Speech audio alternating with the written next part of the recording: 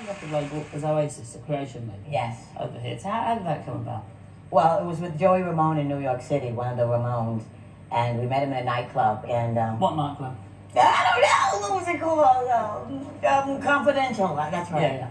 The Confidential Club. We were there, got together, and then what did he say? He said, "I'd love to record you." And I said, "When?" "Now." "Good, let's do it." And we went in the studio about 2 months later, and I came up with a song called "Don't Worry Baby" by the Beach Boys, which I was supposed to record after "Be My Baby," but Phil Spector didn't publish it or write it, so I didn't get a chance to do it. But then, of course, but you got married, though. Yeah, I married that guy. Was that... was it... Tell me about the marriage, if you don't mind me asking. The marriage was fine at the beginning.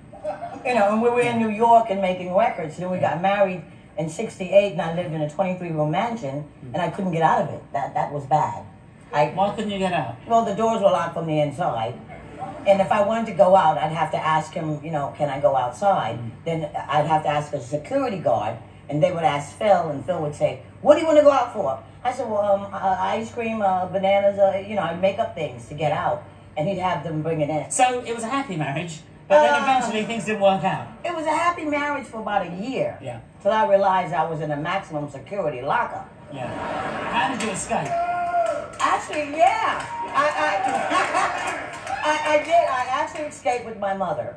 I didn't have on any shoes, and she said, can the girl have some sunshine? She never gets out. And Phil looked down at my feet and saw that I didn't have any shoes on. And he said, fine.